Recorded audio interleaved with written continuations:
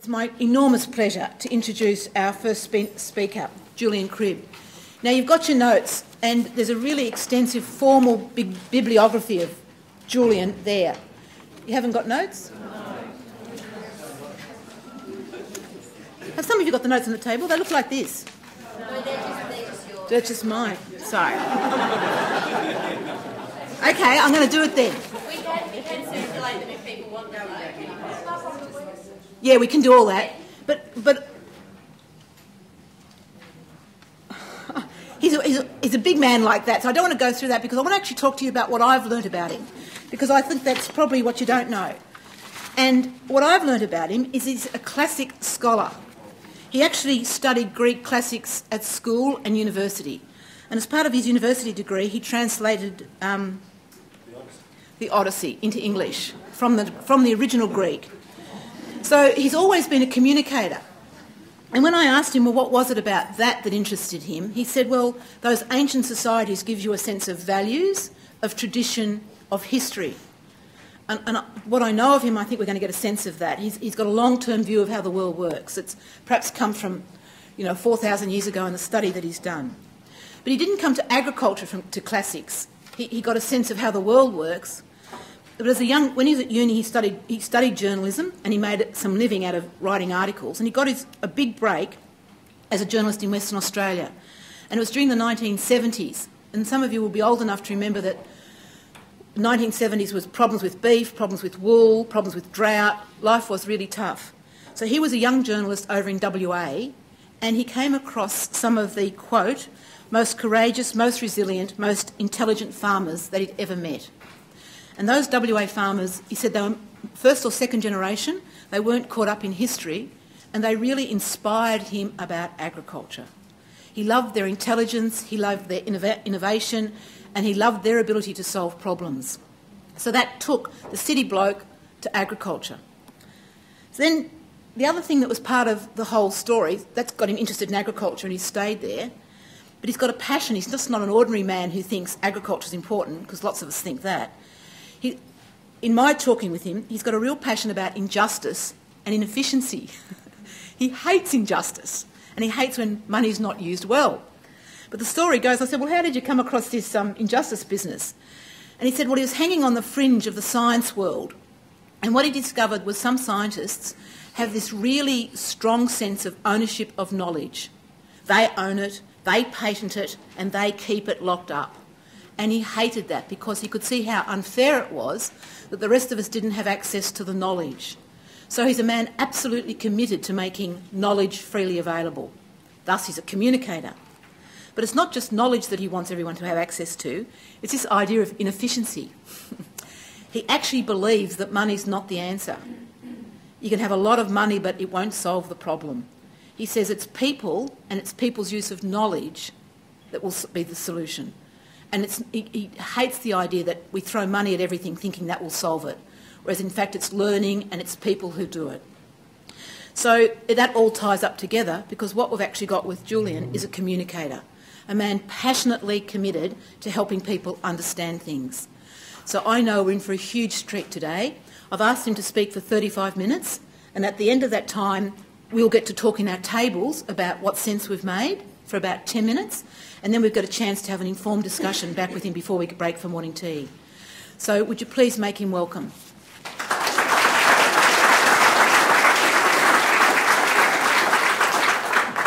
Cathy, ladies and gentlemen, look, it's a great honour and a privilege to be asked to speak with you. I don't know whether I can live up to the forward publicity, but I will do my very best.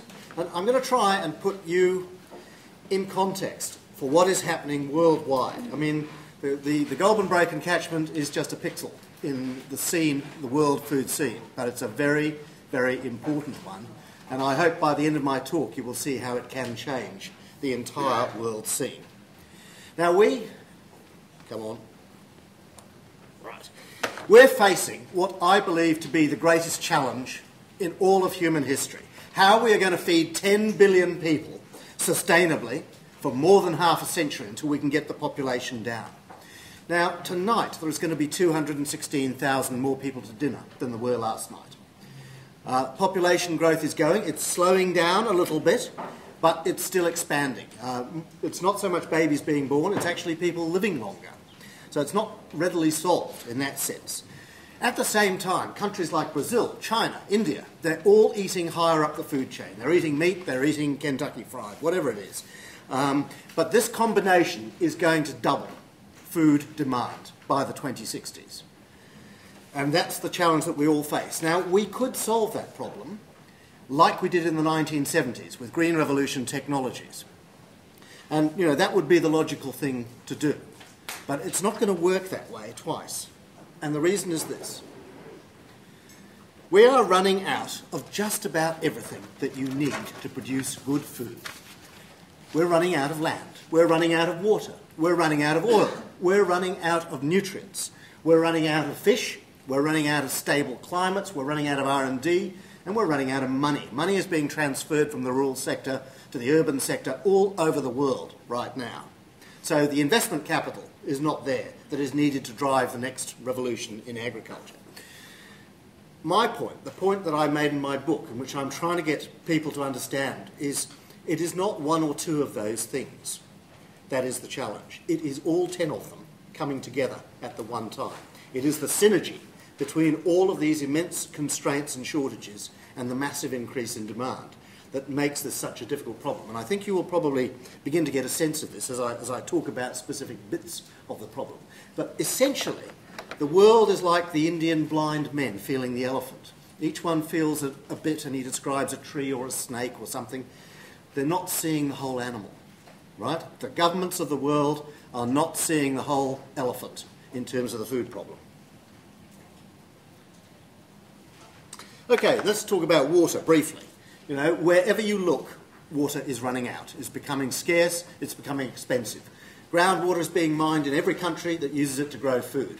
The rivers are drying out. That's the Colorado, but you could have taken a similar picture of the Murray-Darling mouth, you know, not so long ago. Lake Chad, you know, a lake that supports 40 million Africans, farmers and fishermen, has 90% gone in 30 years. You know, the glaciers are shrinking. You've all read what's happening in the Arctic. Well, you know, in the Hindu Kush, in Indonesia, the high mountains, these enormous reserves of fresh water, the ice pack, are disappearing. And that means that rivers that flow year-round are going to only flow for half the year, basically, and so farmers will grow one crop instead of two. Groundwater is phenomenally important for food production, not so much in Australia, but in a lot of other countries. And every country that's using it. In America, the Ogallala Aquifer is 3/4 empty. In the North China Plain, you know, the groundwater is 3/4 empty. On the Indo-Gangetic Plains, it's about 60% empty now. So we're taking it out much faster than it can replenish. We've treated it like an inexhaustible resource, and it isn't. So basically, this is the International Water Management Institute's prediction. They're seeing water scarcity caused by various causes, economic in some cases, physical in others, spreading really across the most populous band. If you take that sort of band where the orange stuff is, 3 billion human beings live in that band, you know, and there is this growing, by the 2030s, this is really going to start impacting on world agriculture. And there are other factors involved in this. Now, you know, it's not just me that's saying this. This is coming from very respectable sources. So you've got the world's #1 science journal warning about, you know, potentially millions of people dying as a result of water shortages. You've got, you know, the Secretary General of the United Nations saying that this is a much bigger problem than we have hitherto imagined it to be. Okay? That's actually, this is the North China Plain. Now, the North China Plain feeds 400 million people. Okay, it's where they grow the wheat, where they grow the vegetables, the north of China, very good soils, and all of that. But look at the, look what's happened to the water table. It's gone from about, you know, 6 metres or thereabouts below the surface down to 30 metres. They have collapsed the top aquifer. They're never going to get water back into that aquifer because there ain't no room between the sand grains for it to go. So that's just a typical example of what is happening. And the cities, although they're building these huge canals from the south of China to the north, those canals will only supply enough water for the huge cities. They will not supply enough water for food. So what is going to happen in China's food bowl? Then the other thing is that everyone else wants your water, okay? We've seen this coal seam gas debate that is roaring away, and the coal mines and things like that. The energy sector is going to triple its demand for water over the coming 50 years. This gas rush is not just in Australia, it's worldwide. It's in Brazil, it's in China, it's in Canada, it's in the United States. Gas companies are taking the farmers' water in one way or another. They're either disrupting the aquifers, they're pumping them dry as they seek to get the gas out, they're polluting them, whatever. They will mine the gas in 10 years and be gone, but the aquifer, which could have lasted 10,000 years, will not be there. It will be brutally damaged. Manufacturing is needing more water. The environment is needing more water. We've had that debate in the Murray-Darling Basin. And of course, if you're going to double food production, you need to double water, theoretically. But in reality, and this is where we start to see the interaction of these forces, you're going to have to double food production with half the water. Okay, so we don't just need a 100% increase in water use efficiency, 200 or 300% more like. So you can see the scale of these challenges. So we've got 50 years to do this, right? So we've got time, but you can see why it's urgent. We need to start acting now. Colin Charteris, the head of UEMI, Aussie, says we need 11,000 Sydney harbours of water to encompass this additional food that we're going to have to produce. That just gives you a sort of a rough concept of how much water we're talking about here. Okay, let's talk about land. Now, obviously the area of land we use to produce food per person has dropped dramatically as the population enlarged and as farmers got much more efficient. Okay, so that's the trend. But by 2050, the average person on Earth will be supported by 1.5 hectares of land. Now, the interesting thing, this is really intriguing to me, because the economists have told us for years, if the food is scarce, the price goes up. If the price goes up, farmers will open up more land and grow more food. You'd have thought so, wouldn't you? Well, the statistics from the FAO say that that's not happening. In fact, in 8 out of the last 10 years, the area of farmland worldwide has contracted. So if there's an economic signal there, then nobody's listening. So the actual area of the world's food producing land is shrinking at the moment. Heaven knows why. Well, I think I can tell you why. On top of that, the area that we can farm effectively is being continually degraded. Now, we've been talking about soil degradation in this country since the 1940s. We've done quite a lot about it, We have really improved our game, no end. But if you look worldwide, that is not the case. Currently, the estimates that I have seen, and there are several different estimates, this is just one of them, we are actually losing between 75 billion and 100 billion tonnes of topsoil every year. And all right, some of it is going to blow onto the next farm or just go down the river to the next sort of, valley. But eventually it's all going to end up on the bottom of the ocean, where you can't use it for farming. So basically what they're saying is if we keep on degrading the planet at this rate, we've got somewhere between 50 and 70 years of topsoil left. Now, if we run out of oil, we can replace it with another form of energy. If we run out of nutrients, we can maybe recycle nutrients. Topsoil is a pretty scarce commodity, and it takes a hell of a long time, millions of years, to make it. So that is a real concern, and governments have taken their eye off this fundamental issue in agriculture. That's the FAO's latest report on it, the state of the world's land and water. Basically, as you can see, 10% of the world's farming area is said to be improving. Well, I think here in Australia we would have said we were improving our farmlands until we got the floods. And then we discovered that soil erosion was not under control. They certainly found that out in Queensland, and you can tell me whether we found it out in Victoria or not. But basically, we still have a problem with the mobility of soils. And in most of the world, they aren't even on top of wind erosion. So, this is a real crisis, but it's also a bloody big opportunity for those of you who know how to fix this problem, to get that knowledge out there. That was the United Nations, the FAO's conclusions, that basically land and water systems, whole systems, run the risk of breaking down completely if we don't get this problem. I mean, you really only have to think about the Middle East. Think about the Fertile Crescent that Father Abraham and all his flocks and herds came across. Think about the forest that used to be in Lebanon. You know, those areas are flat and bare as a billiard table today through human activity in the last 5,000 years. So something has to be done somehow to start bringing this planet back from the brink. The knowledge to do that is probably among the most precious of human knowledge. Now, the other thing that is eating up farmland is bloody big cities, right?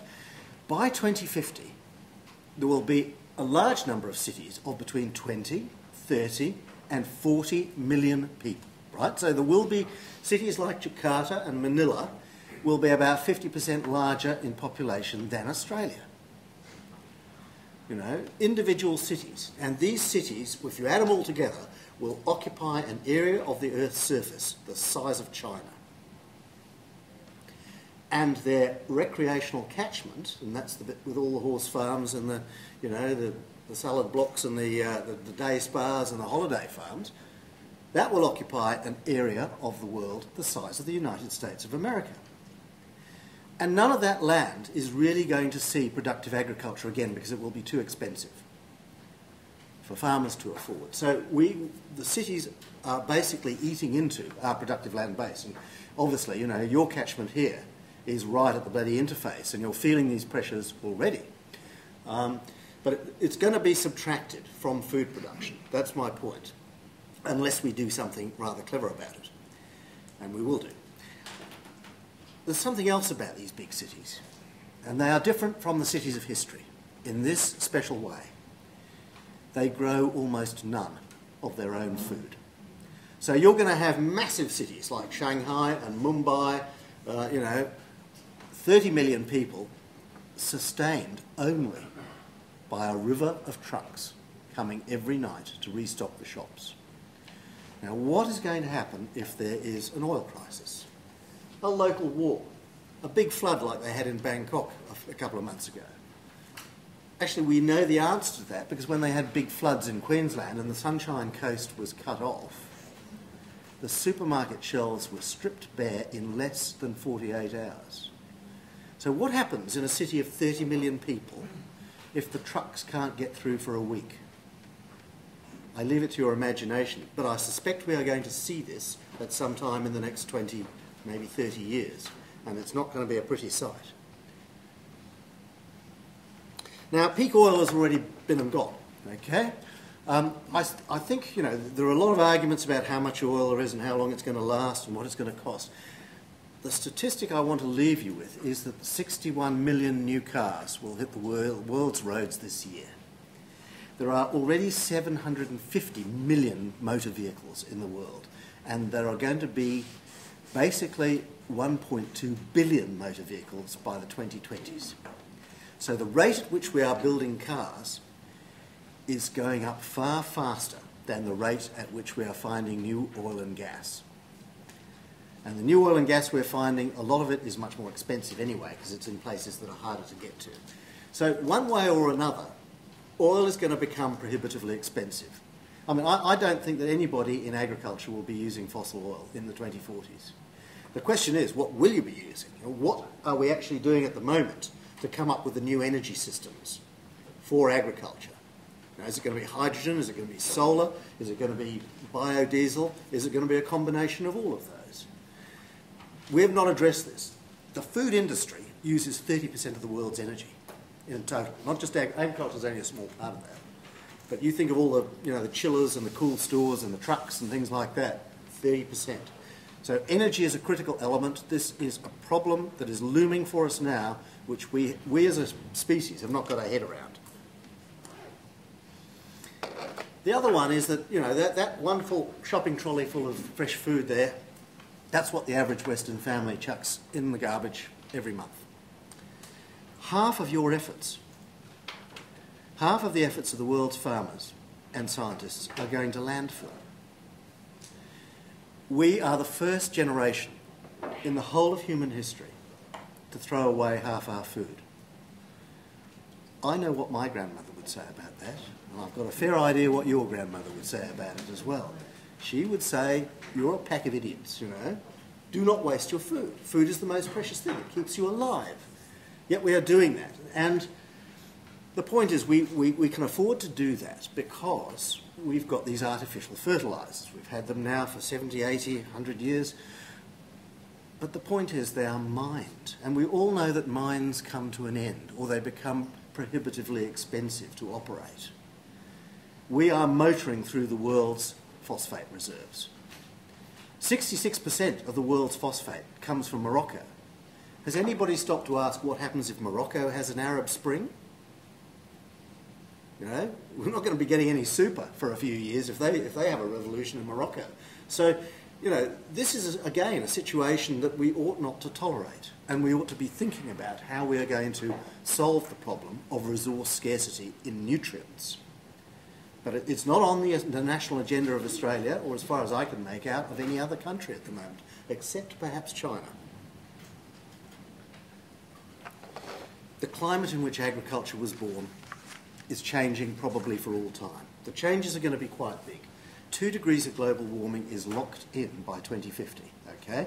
That's not going to have a vast impact on Australia, but it will require some adjustment in, you know, crop varieties and mixtures and the interplay between crops and livestock and things like that.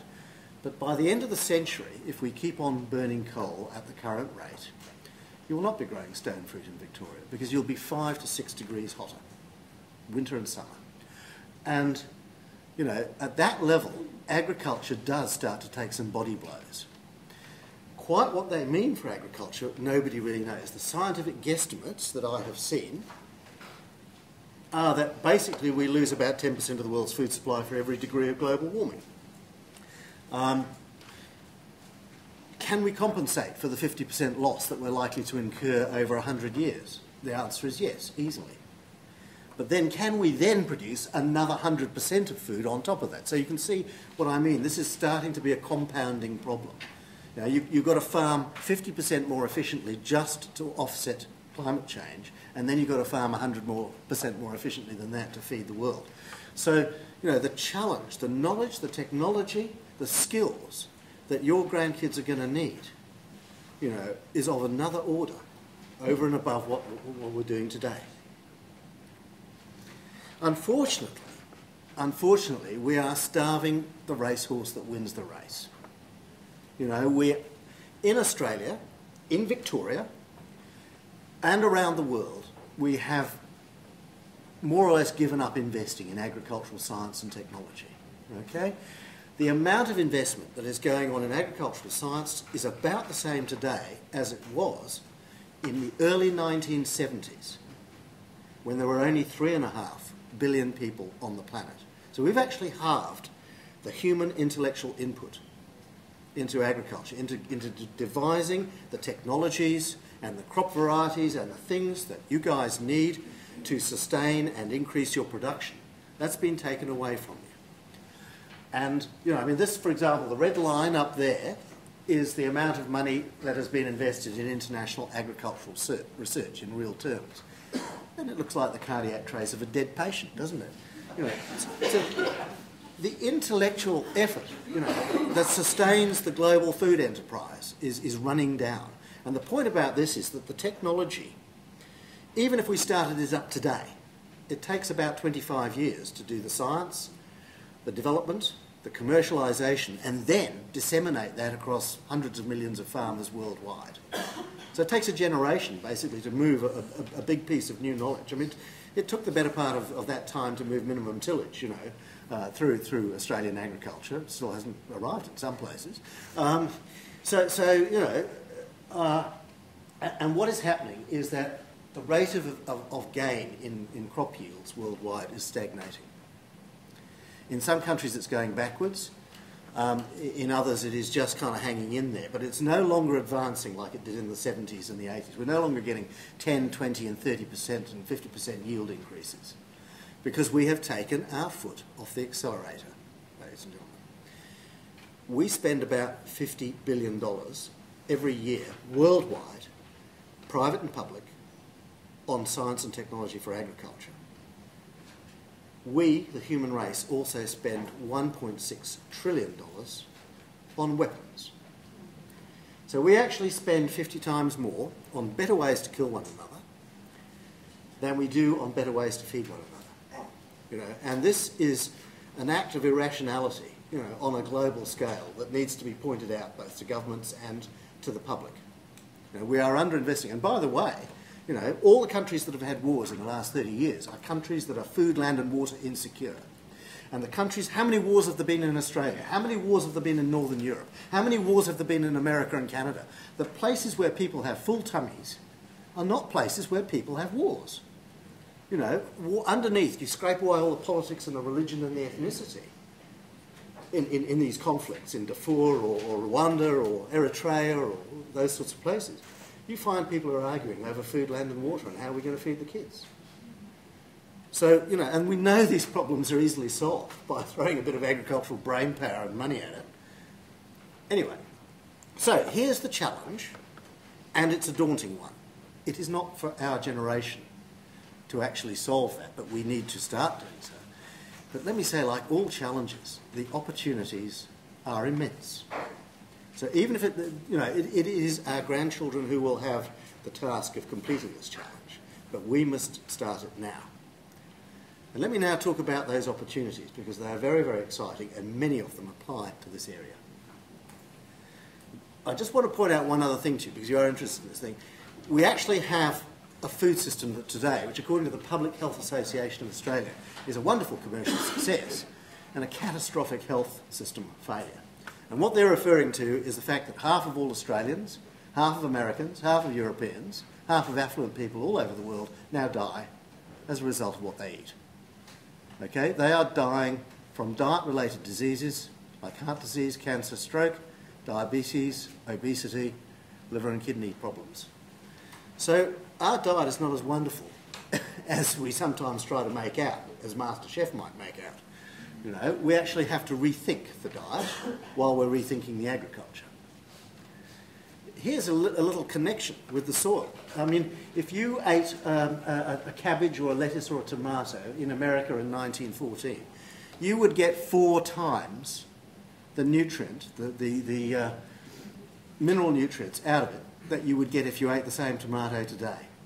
And we have mined the soils, and we're putting in all the NPK, but we've forgotten about the micronutrients and things like that. I mean, just think about this. We have to eat 5 tomatoes for every one our grandparents ate to get the same nourishment.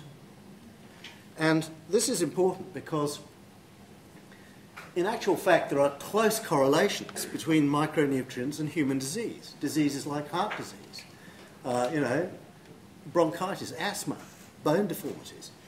So these things are not just, you know, little issues. It's really important that we discover ways to recharge or mobilise the micronutrients in our soils worldwide. You know, we are treating our soils as if they were an industrial, you know, resource base. They are not. They are a living entity, and we have to start responding to them that way. Okay, so what are the solutions? The first thing that we are going to do is reinvent farming completely. We are going to develop what I call eco-farming, which is a marriage of the best thinking from organic agriculture and high science agriculture, arbitrated by science, because we have to test these ideas to see if they work well. This is going to come from minds such as yours, discussing not only amongst yourselves, but with the other catchments in Australia and with other catchments all around the world. The people who, most farmers get most of their farming knowledge from other farmers, let's face it. We need to generate a worldwide conversation. We've got the internet, we can do it. We've got social media, we can do it. Okay? This is not a national problem any longer. This is a human problem, and it's a human opportunity. We need to be at the cutting edge in coming up with a new eco-agriculture that protects the environment and at the same time increases productivity in food. Obviously, we are going to have to bang governments about the head and get them to massively reinvest in R&D. And I'm afraid the private sector is going to invest in the R&D that is profitable for them. They're not going to invest in the public good R&D. So we have to rearm CSIRO, the universities, the departments of agriculture. They have to get back into this thing that they have been abandoning for the last 30 years. Right? And irrigation science would be a classic example. I mean, we have gutted irrigation science in this country. And what a stupid thing to do when we know we're short of water. You know, when we know we're taking water off farmers for the environment. Surely you give them the knowledge to double their water use efficiency, and you offset the problem that way. Anyway, so that's the global diet. It is important that we rethink it. You probably saw the news reports this week from Stockholm, from the World Water Congress, where the scientists were saying, actually, there's not going to be enough water for us to be able to eat meat in the 2050s. I don't happen to agree with that. I think that they have perhaps somewhat exaggerated the problem. But there's certainly, we can modify the diet so it is healthier and it treads more lightly on the planet. And that's going to, profoundly influence the course of agriculture, the change in the diet. These things have to go hand in hand. And finally, what is a city? A city is a bloody great catchment for nutrients and water. And instead of flushing them into the Southern Ocean or the bloody Pacific or something, we need to reconnect the pipe to the food-producing industries. We need to get all those nutrients back uphill, into the catchments, soil improvers, compost. I don't care how you do it. There's many, many ways of doing it. And we need to start developing new industries, food-producing industries, that can, again, reprocess those nutrients. And I'll cover a couple of those. Okay, so here's our future farm. We're going to cease the war, the religious war between organic farmers and high-tech farmers, and because there's brilliant farmers in both camps, and we're going to share their ideas, and we're going to get scientists to test those ideas so we can then share them with millions of other farmers. I think we need a massive focus on soil biology. We've really neglected that area of science. What goes on in the soil is more complicated, scientifically speaking, than what goes on in the human brain. Okay? You've got a billion organisms all interacting, in a kilogram of soil or something. So we need to understand that, and that is going to be the basis of the next surge in agricultural production. But at the moment, the soil is a black box. We cannot see into it, and we can't really manage it. So we need massive investment, especially in soil biology, but in all the other areas. Crop science, I'm fine with that. Nutrient recycling, carbon lockup, these are all becoming, parts of the agricultural equation now. Very exciting time intellectually for farmers, farming is already complicated enough. It's going to get a hell of a lot more complicated, but it's going to be fun, inventing new farming systems, testing them out, seeing if they work, making them work better, tuning them, to the environment. This is a time of great adventure in agriculture. This is the third agricultural revolution that we are now heading into. So we're going to develop that big thing. We'll even be farming in the deserts. That's an example of a desert farm where you actually just use the sunlight and salt water, and you purify, you desalinate the water and grow crops in the desert. So we can do that in Australia. We've got lots of desert, got lots of salt water, if we need to do so, or if we can afford to do so. The other thing that is already starting to happen is that farms are moving back into cities. This big glass sphere is being built in Stockholm right as we speak. There are huge investments being made in Holland, in Canada, all sorts of places. These urban farms are springing up.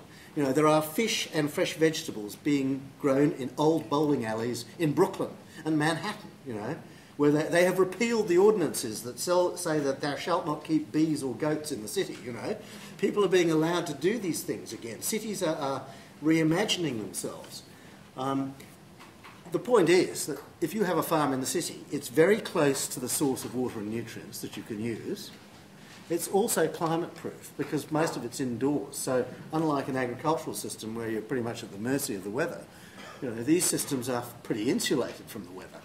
So I urge you to think of, if you're farming up here, you maybe have a diversification down there. What this new industry needs is knowledge, is skill, agricultural skill, a knowledge of livestock nutrition, plant nutrition, agronomy, all those kinds of things. This is not going to be done by lawyers and accountants. It could be corporate agriculture. It could also be very small scale agriculture. People are doing this on their balconies now.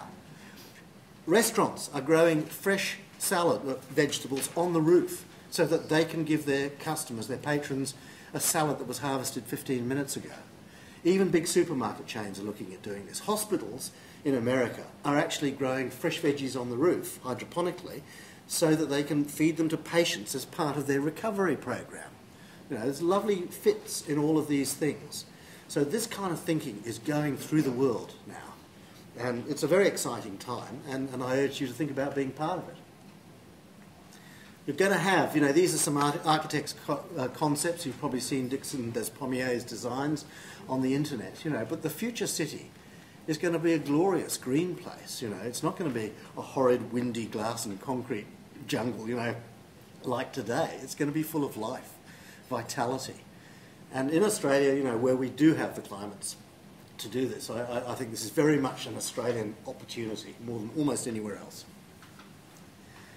Something else that's going to happen, and you may or may not like this one, is that we are going to start growing very, very small livestock, bugs, plant cells, fungal cells, en masse in large steel vats like that, and they will be food. Now, the advantage of something like that is it takes up very little land, uses very little water and energy, and does produce extremely nourishing, and the food can be very carefully profiled to the individual's health needs. But, it's sludge. At the end of the day, it's industrial food. I can't see that we can avoid that because of the way supermarkets are driving down the price of commodities. They're going to drive the price of commodities so low that some food will have to be produced in factories. And this is an example. Maastricht University produced the world's first synthetic sausage last year. They promised us the world's first synthetic hamburger any moment. It is meat. It's animal stem cells fed on certain nutrients to turn them into muscle cells.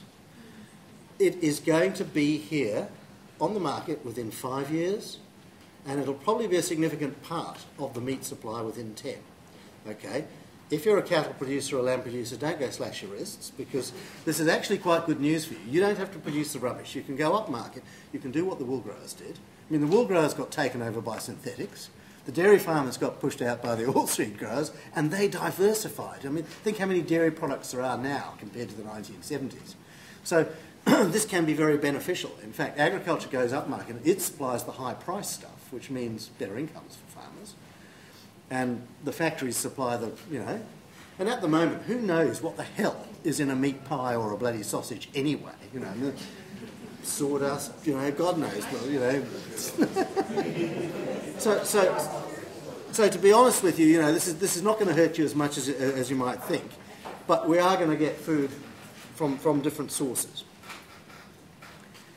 The other thing is we currently eat about 200 or 300 plants worldwide.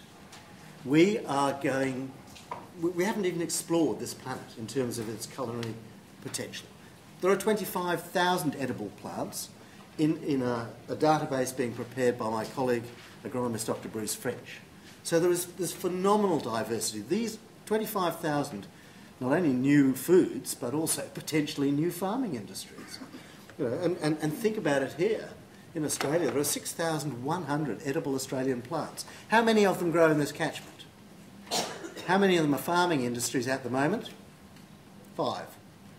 So we've spent 250 years ignoring the biological bounty of Australia, studiously ignoring it. This is going to be the next wine industry, ladies and gentlemen, and it is going to be a critical part of sustainable agriculture, having more native species in our mix, in our cropping mix, and our livestock mix. Fish farming is going to boom. There's 1.5 million hectares of land in the north alone suitable for fish farming.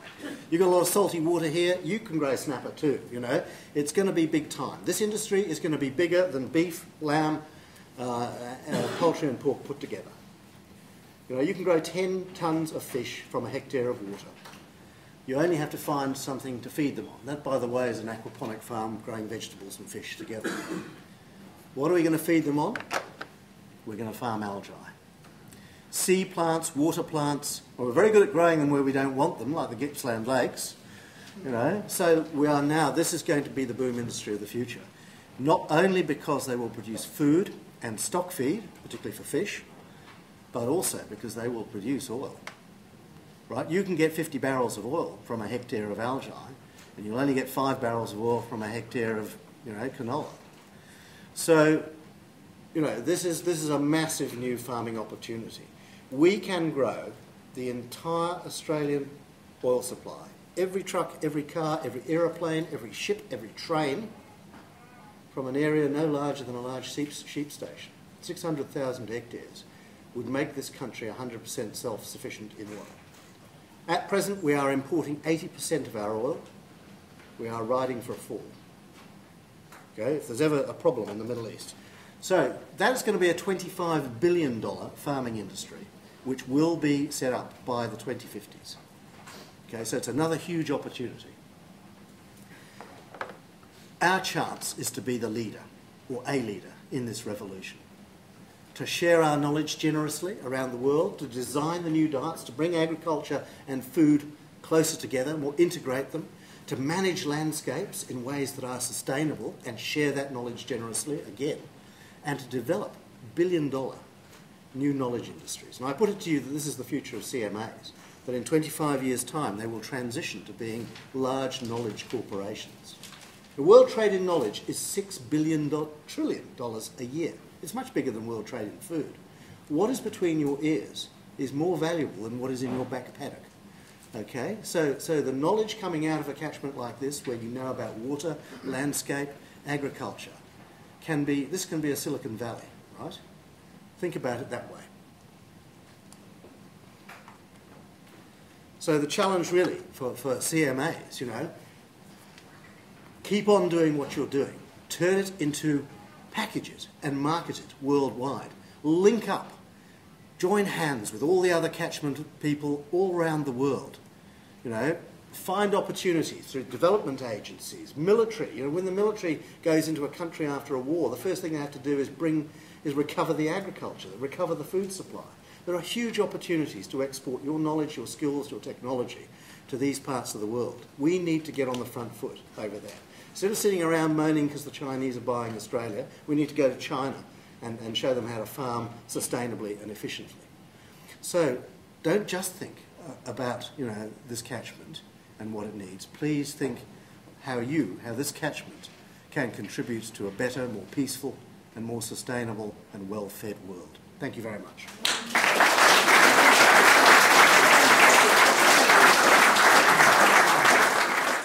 The question is, how do we get governments to think 50 years ahead?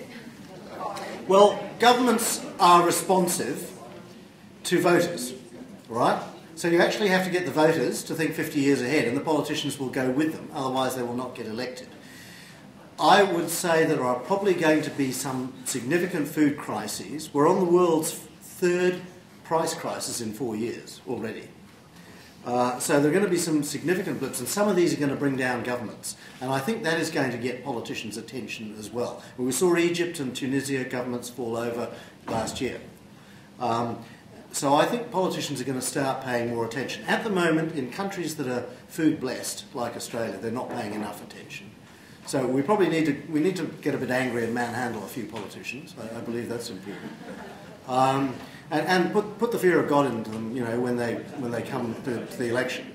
But we do need to get consumers. We need MasterChef. We need all the people who reach out to consumers, the celebrity people, to start thinking sustainable food, lighter diets, all that stuff, and use them to manipulate public opinion in favour of better food. Yeah, the question is about how do we limit the world's population. Can I say the young women of the world, whichever culture, society or nation you look at, are not getting married and they're not having babies. It is a universal trend. The women have woken up that we are on an unsustainable course. They haven't consulted the blokes. They don't really want to know about the blokes. They are ignoring the ageing politicians and journalists and priests that keep telling them to have more babies, because they know that is not the issue for the future. So the birth rate is falling because of that. It's coming off the boil. Even in Africa, it is coming off the boil. It's way off the boil in places like Japan and Sweden and so on. And if Australia didn't have migration, we would be going backwards in population terms too. Now, the biggest condom in the world is prosperity. Okay? When people get above a certain level of income, they stop having babies, because babies are expensive, and also urbanisation is another condom. When people move to cities, you don't need 12 kids to look after the farm, because you're trying to fit them all into a flat, and they need shoes and school books and things like that. You know. So these things actually happen quite naturally. We don't have to use, you know, forceful measures. The women of the world will save us from ourselves if we allow them to do so. The challenge is that we have to feed the world while we're going through the population peak. so that it's a smooth ride up to the peak and then down again, not the classic biological peak where you go straight up and you come straight down, like a rabbit plague, a locust plague, or any other plague. So, you know, any plague that outruns its resources comes a cropper in biology, and we are not immune from the rules of biology. So we need to manage the population down. The women will do that for us, I believe. They're the wise ones. But we've just got to come up with this much food for, as I say, about 50 or 60 years while they're getting the job done. Right, two questions. The first one is why the department's stuck on what you might call the old model of agriculture. And I think probably because today they are entrained behind the big chemical companies and the big seed companies, you know, and you know, basically they're getting dollars to do research or whatever off those companies or helping with their extension. Unfortunately, they've been, there's nothing wrong with what those companies do, but their model should not dominate the whole of agriculture. Now, this is resilience thinking, right? You need to have mass variety and diversity in agriculture, just as you do on the Great Barrier Reef, you know, for it to have a viable organism. So we need as much diversity as we can get. I believe we need to get back. I think if we put this vision, you know, of the sustainable agriculture, that will drive policy, and policy in turn will correct. But we do need to get that reinvestment in public good, sustainability-based agriculture, because the companies will not solve those problems for us. It's not in their interests to do so. Question about farmers. Look, I actually think that farmers are going to get such pleasure, such enjoyment out of talking to other farmers who grow the same thing on the opposite side of the world. You know, once we start sharing our ideas on social media, on the internet, and a really vibrant conversation springs up between farmers, that even isolated old Australian farmers who will normally face you with 2 dogs and a shotgun across the fence, you know, will actually start, you know, they'll be on the internet at night sharing ideas with fellow producers in different parts of the world. And I would like, you know, for this catchment to be, if you like, a fountainhead of this going out and sharing and chatting first of all to New Zealand farmers and South African farmers and Argentinian farmers and so on, and seeing how much knowledge we can get moving around. So this is a stimulus. I think farmers are going to have to rediscover co-ops and cooperation in all its form. You know, we have done it. The Dutch and the Germans are still doing this, but most other farmers have lost it. You know, that's the short answer. I think this is going to be a rather thrilling place to be, and farmers are going to get a buzz out of it. Absolutely. The question is about education and how we reconnect 8 billion urban citizens, because that's what this is going to be in 2050, with the food supply, with where the food comes from. My answer is that we start by campaigning for a year of food in every junior school on the planet. And that is a year when you're not studying agriculture, but you're studying food, whatever subject you take, science, mathematics, domestic science, sport. Each of those subjects has got a food message. In sport, you learn about where your energy comes from and what is good to eat and what is bad to eat, you know. So you're getting a little bit of a message about food. In geography, you learn about where food is grown and which parts of the planet need to be looked after to protect that food supply. So these 8 billion urban human beings will never set foot on a farm in their lives, probably, unless it's an urban farm. So they're going to be totally cut off. And if we let them, they will send the wrong economic signal to farmers about what to grow and how to grow it. Okay, so that will if they don't understand the need for sustainability in agriculture, you will not be paid to be sustainable. That is the frightening element here. So I would like to start that up. Stephanie Alexander's already got 300 schools in Australia where kids grow their own, prepare it, eat it, you know, and are getting engaged in the whole process. They're understanding the food cycle.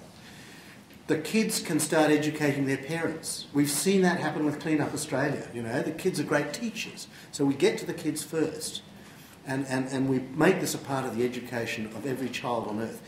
It's acceptable in every culture. Food is part of everybody's culture and civilization. You might have to translate it a bit for different cultural groups, but the same essential messages are common to the entire of humanity. So I actually think, again, we need to just modify very slightly the curriculum. New South Wales farmers have got a plan to do that, and I heartily applaud that. As I say, Stephanie Alexander's working on it. let's link up with those people and push this as a matter of national policy. Australia should do it here, and then we should take it to the United Nations and say, look, we've got the model, we can do this in America, Japan, Africa.